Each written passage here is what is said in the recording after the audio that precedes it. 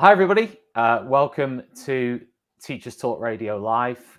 Really excited for this interview with everything that's been going on in the last 3 or 4 days.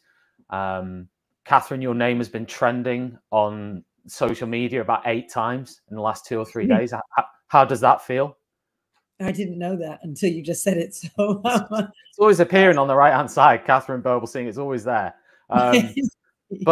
But welcome. And obviously the main reason I invited you on was to talk to you about things that have been going on in the last, let's say, 3 or 4 days.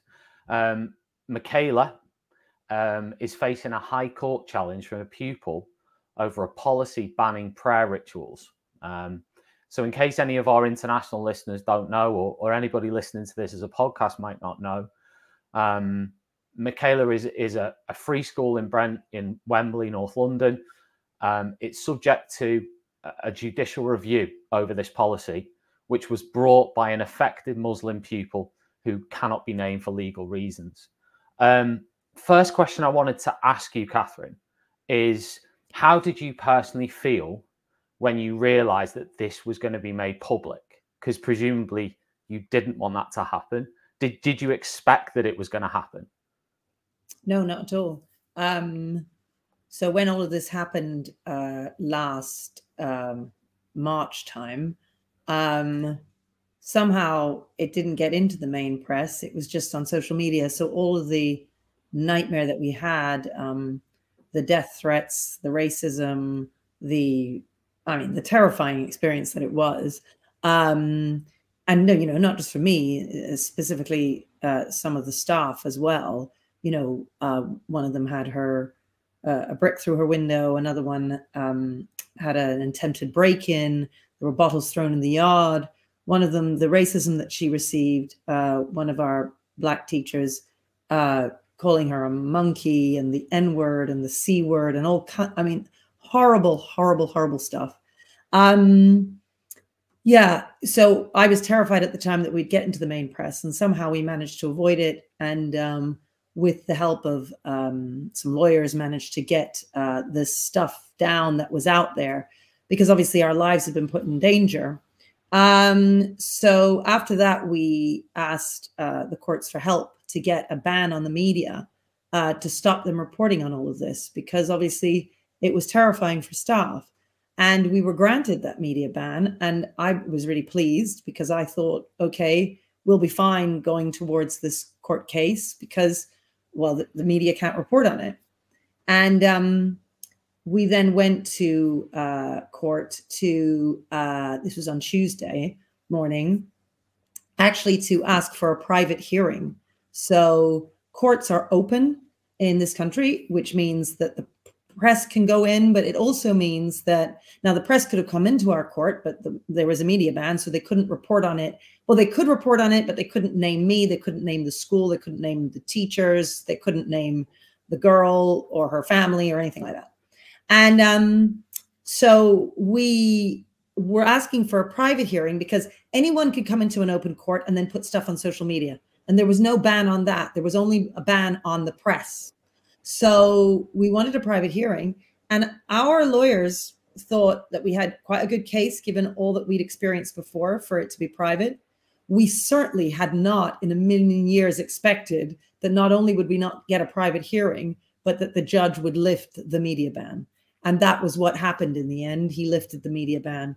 Now, I mean, he listened to the members of the press who were there, who made good arguments for, public interest.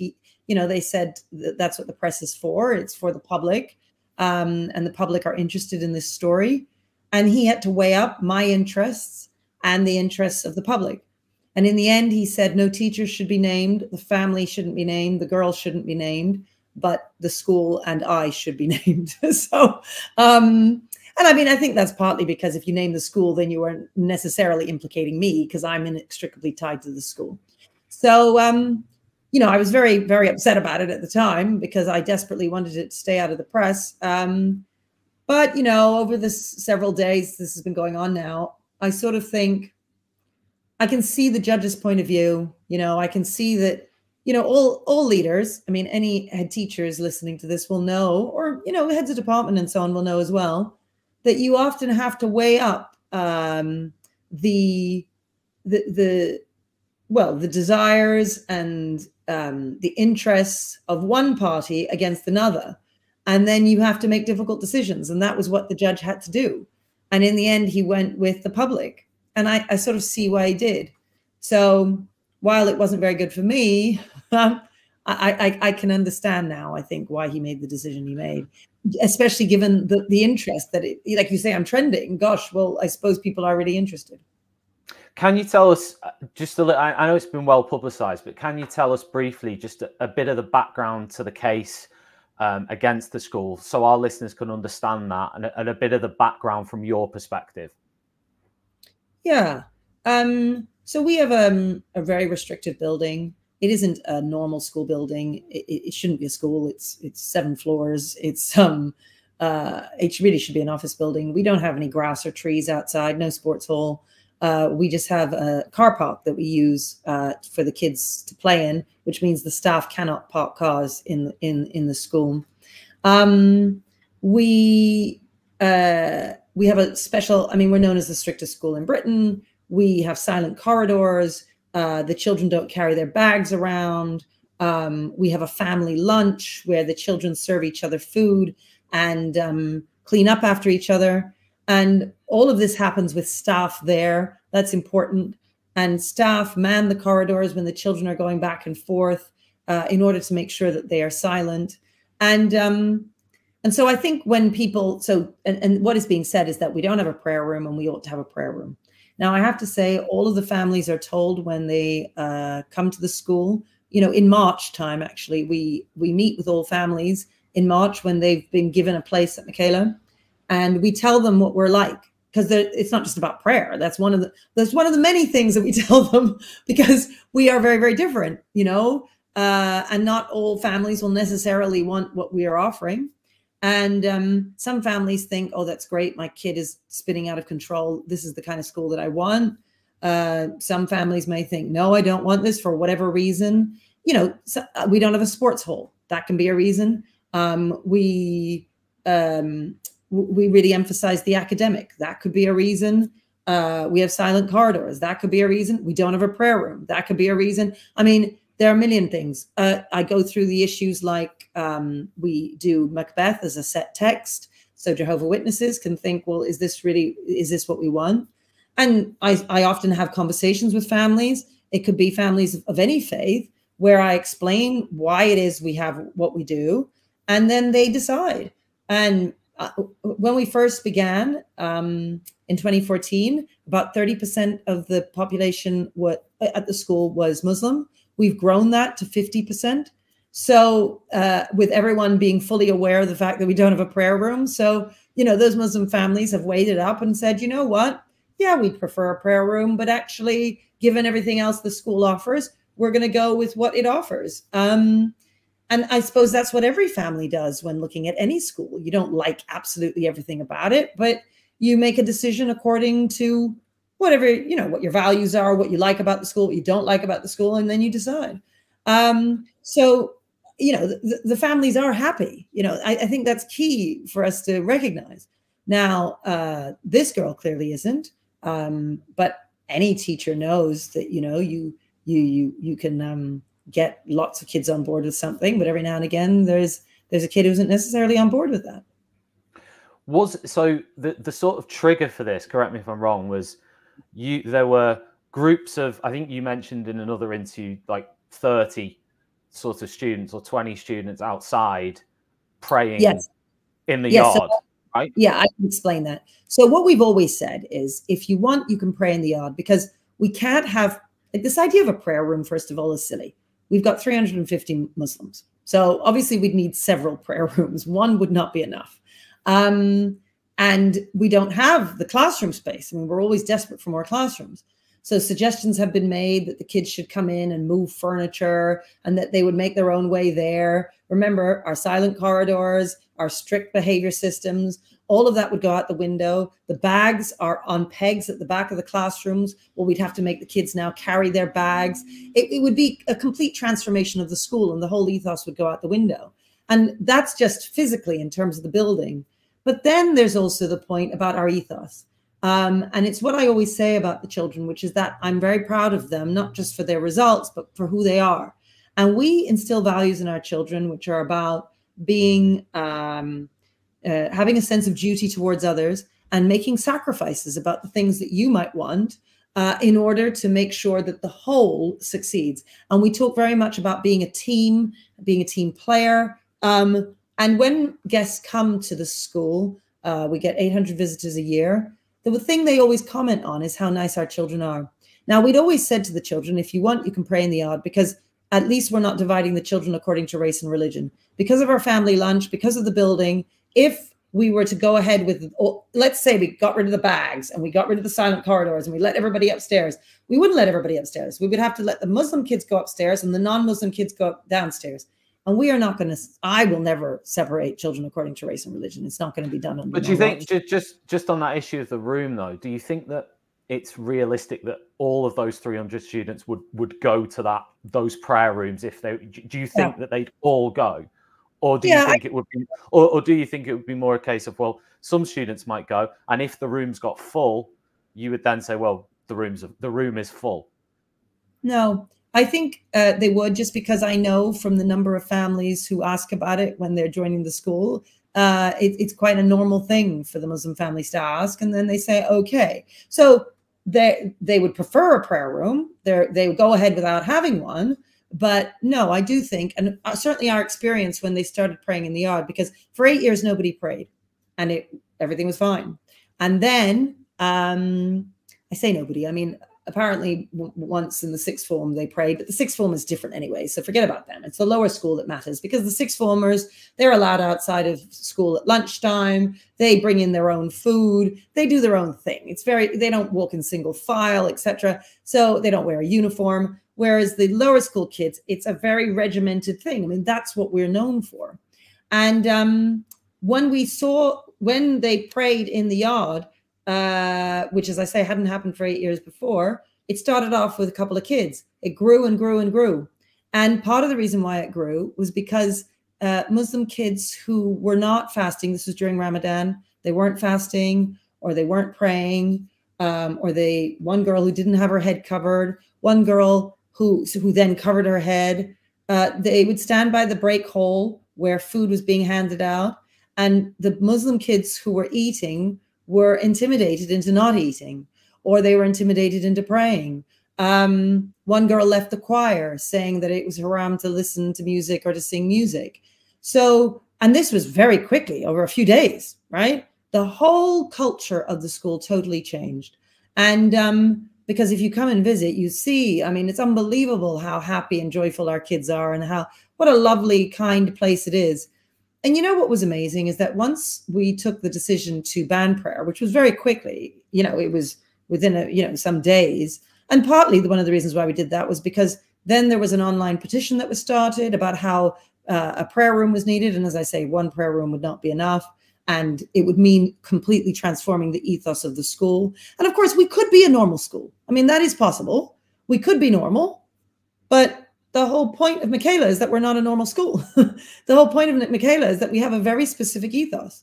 And having them pray in the yard outside, not only did it change the whole atmosphere, but it meant that my teachers were being racially abused, that we were being sent death threats, that people were scared for their lives. And I just don't think teachers should have to put up with that. But you're saying that was because of the praying outside, or because of not having a prayer room? Like, I'm asking, why did those threats come about? Because people saw them praying outside. And their reaction to that was? What's that? And the reaction to that was? Well, a petition starts. This gathers, thousands of people are talking about this online.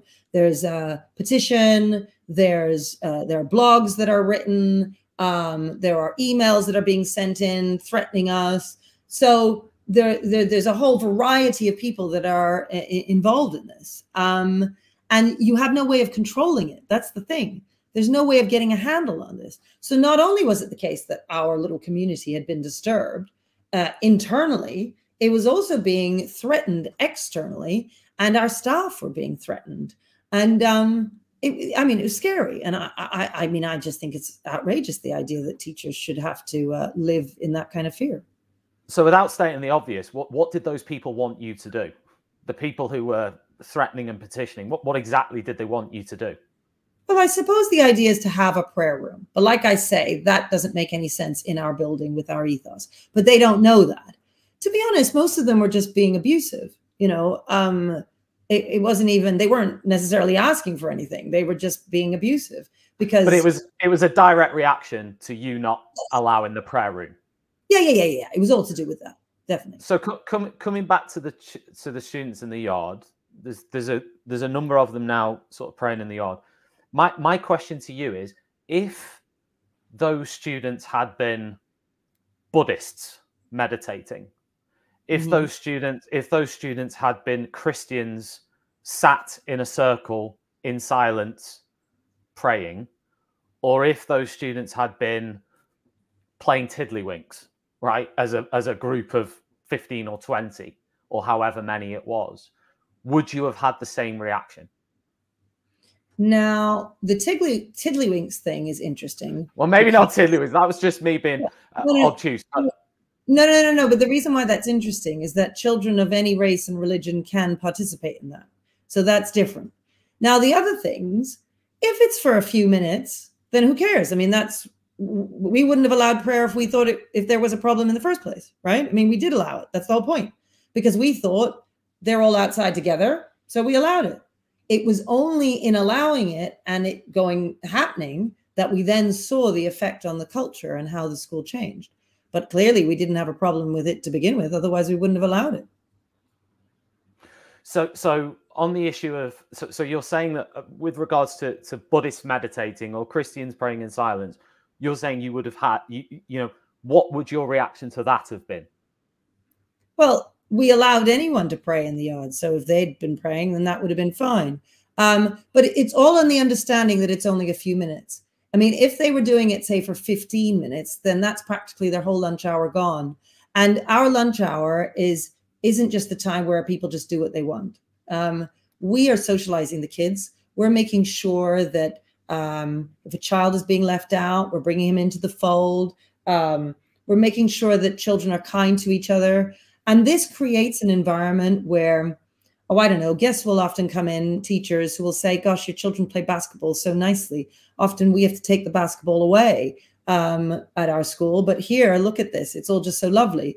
That's partly because of what we are doing all the time in terms of socializing the children and making sure that they know how to play nicely with each other, play across racial and religious divides and so on. So it's only if it's something brief, which is why we allowed it, because prayer is something brief. It's just that it changed the whole atmosphere and culture of the school into something really quite negative when normally everything is positive. And, it was fascinating because when we did ban the prayer rituals from happening, everything just returned to normal. Michaela is the happy place that you've known it when you visited, and it's lovely. And it was like that from the day that ban took place. I was going to ask you a question. Andrew's asked this actually on social media. Do your school assemblies have prayers in them of any kind? Because he hasn't seen that explained in any coverage. And it was going to lead to a sort of question from me as well. And you've said very clearly that you want Michaela to be a safe, secular community. You have used the word secular. My question would be, have you used the word secular before this incident? Is that something that you've always said, I want Michaela to be secular? And Andrew's question as well is, in assemblies, have prayers of anything kind been said? No, we don't have prayers. And our way of celebrating Christmas, for instance, is very secular. There's a Santa, there's a Christmas tree, but these are all very secular things. We would never have a nativity play, for instance. We don't talk about Jesus. We absolutely embrace the idea of secularism. And from the moment we opened in 2014, we've never had a prayer room. We've always made that clear to parents. I mean, and it's not just prayer rooms. Everything that we are, because we are different, we say that to parents. And yes, you know, we use the word secular to describe ourselves. Zahara has asked to confirm that the school was getting, or the school, people in the school, she asks, were getting death threats during Ramadan because students were praying. Yes, we were connected. Yeah. Until they started praying, there were no death threats. When the prayer started, there was this whole, I mean, the death threats didn't come immediately. This campaign started, blogs were written, and then death threats came, and the horrifying racism that one was subjected to. That brick through the window that you mentioned for a member of staff, was that at their home or in their classroom? No, their home. Right, and one of them did a break-in, an attempted break-in at her home. I mean, nothing like that's ever happened. In the decade that we've been open, we've never had issues like that. Yeah, yeah, okay. So, and when when the prayer stopped, everything went back to normal. You know, incredibly, really. I mean, we didn't know what was going to happen, and that is what happened. Nadine Asbali, who is a teacher, I'm sure you may have read this article that she wrote in The Guardian. Because, I haven't. Well, Gillian Keegan, I'm going to ask you this in a minute, but Gillian Keegan commented on it. And she said that the prayer ban was a dystopian, sinister version of Britishness. And she also said that never has this private spiritual act threatened the cohesion of the schools in which she's worked. Never has it diminished my Britishness. And yet that is exactly the argument given by Katharine Birbalsingh. Is that your argument? No, of She's course saying it is. No, of course, you know, children may pray at home. I'm not saying they're less British for praying. I'm saying that our community, look, in the same way as the Jehovah Witnesses are not less British if they don't want to read Macbeth. And if they decide to go to another school that doesn't read Macbeth, it doesn't make them less British. But if they want to come to Michaela, then that's a choice they need to make, because that's the text that we do at GCSE. And I don't think it's right that we should change that text and all of our resources in order to appeal to them. Similarly, I don't think it would be right for us to separate the Hindus who don't want to eat on the plates that have touched eggs and separate them according to race and religion. I think it's wrong to separate children according to race and religion. She's imagining a school where children are all free to do whatever it is they want at lunch. And they all go into their different groups and they do whatever. And you know what? That's fine. I mean, those schools, please do have a prayer room that makes sense. It doesn't make sense for us because of the kind of school that we are, because of our ethos and because of our restricted building. And if you don't know our school, then it seems to be silly. Well, come on, it's only 5 minutes. But it just can't work in our school. It's impossible. Now, you might say, well, then you should be a normal school. But I think that would be wrong. I think that there are a whole variety of schools in Britain that provide a varied education. And it would be a great shame to destroy Michaela, because that's what you'd be doing. Michaela would no longer be Michaela. It would become much more of a normal school. And but just to touch on that, Katharine, because I totally get the ideas of managing the behavior across the school and maintaining that consistency. I get all of that, but having the room close to the yard or something, and the doors sort of one room, you'd have to have several rooms. You'd have to have several rooms. And then, in fact, because you'd have to use the rooms that are already classrooms, you'd only be fitting 4 or 5 kids in at any one time. So you'd have to have 10, 15, 20 rooms open. It would mean all of those rooms being open, the children being able to just find a place as they want and going through the corridors as they want. That is abolishing our silent corridors, abolishing the bags in rooms. You know, one of the things is the children are very proud with their uniforms, being able to walk around the corridors without bags, without coats. You know, it completely transforms the look and feel of a school if they're wearing coats and bags. Now, I realize in lots of other schools that's normal and that's fine. And I'm not criticizing those schools. That's fine. They should do that.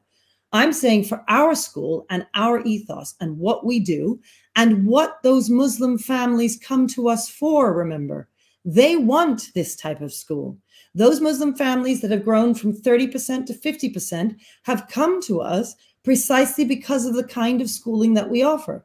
Otherwise, they'd go to the more normal schools that are elsewhere in Brent. They don't. So if you want what we're offering at Michaela, you need to do it without prayer rooms. Or you have a normal school with prayer rooms. But you can't have us, certainly not in that building. You cannot have Michaela. It's simply impossible. So, and I think it would be wrong to change us, you know, just like I think it'd be wrong for us to abandon Macbeth, just like I think it'd be wrong to put the Hindu children in a separate part of the canteen to be able to eat. And once, I mean, Tom, you've seen our school. You have a sense of what it is. Now, of course, you don't exist in the school working there. All of our staff get it. There's no member of staff of ours who doesn't understand what I'm saying, because we all know how the school works. Everybody understands that obviously we could not have prayer rooms. Like, it's just obvious. Do you think, though, that there's a lot of schools in the UK?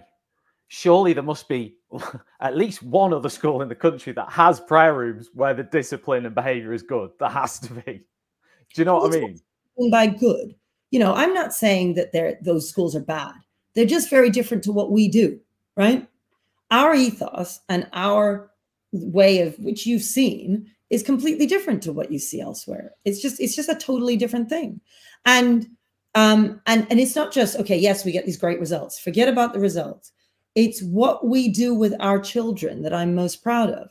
And we would not be able to do that if we were forced into having prayer rooms. We just wouldn't. It would be a different thing. If Michaela's building was a new build and it had double the volume or size that it currently does, would you say yes to prayer rooms? Well, then I'd have to see the building. I would have to see whether or not we had enough staff, because one of the big issues as well is if we have family lunch, we don't have the staff to be able to deploy. So, you know, you would have to perhaps abandon family lunch, which I always call the beating heart of the school. So there are big demands being made of the school, which is to transform it into a school that these families do not want. So we are misunderstanding when we think, but you can have this school and you can have all these prayer rooms. Not possible. Now, if we had a different building, I don't know. I mean, I'd have to be in that building and I have to see what it was like and so on. I have no idea. It's hard to say. But theoretically, yes. Theoretically, look, as I haven't said here, so I'll say this here. You want to allow children certain personal freedoms as long as they don't threaten the whole. So the girls wear hijabs, the Sikhs wear bangles, the Hindus wear their little bracelet things, you know, like we allow that because it doesn't threaten the happiness and the existence of the whole. It doesn't threaten our ethos. It doesn't say, you know what, Michaela, you're going to have to change who you are. So, and I would say that's the case. That's the rule that you need to follow for everything, which is that if you're allowing something for children, is that something that's going to threaten the whole? So we don't allow them to have chats in corridors. That's something we don't allow them. Why? Because it threatens our ethos as a whole. We don't allow them to go outside at lunch. Why? Because it threatens our ethos as a whole, et cetera, et cetera. There's a whole bunch of things we don't allow them to do because we are Michaela and that's who we are, you know? Just on the back of that article that was published by Nadine Asbali, I read a short segment from it earlier.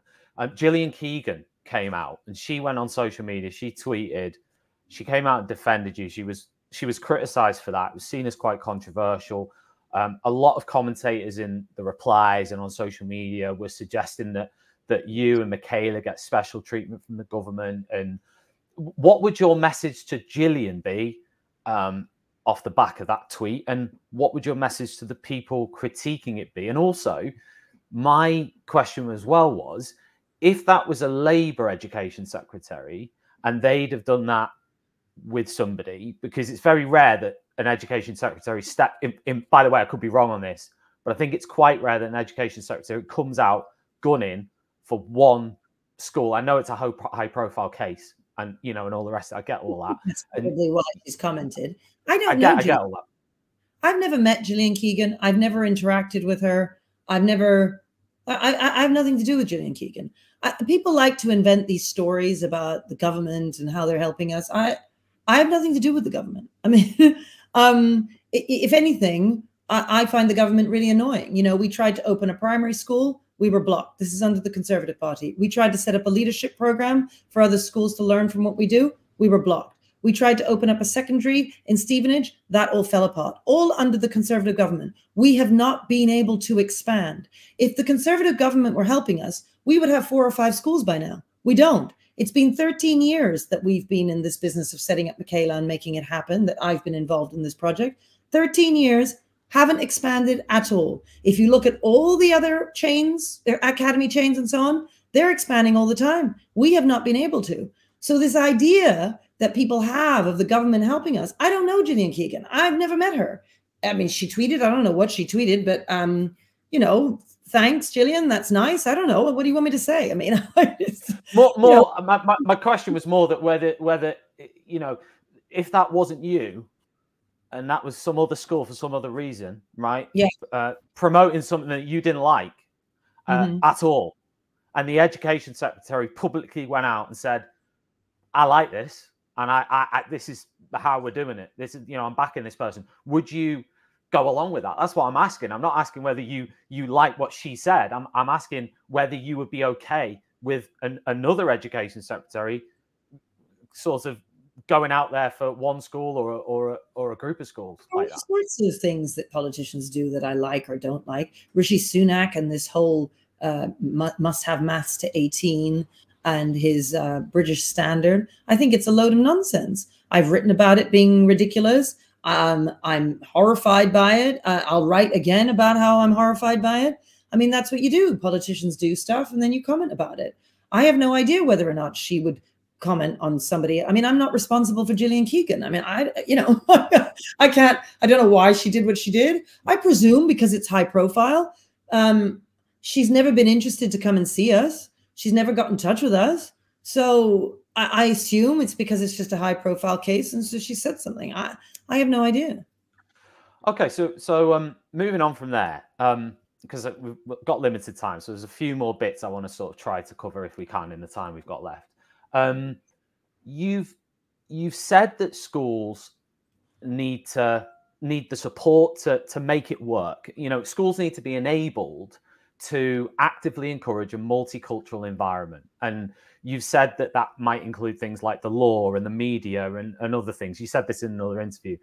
What exactly do you want the law and the media and other institutions to do to help schools, in your view, support multiculturalism?